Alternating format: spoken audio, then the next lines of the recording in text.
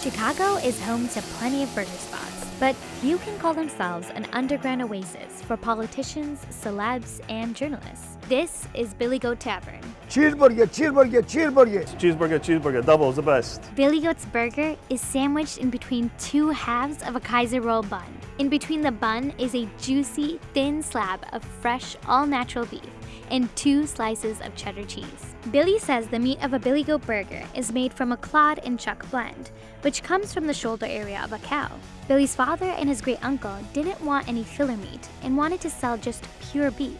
And the reason they kept their patties thin?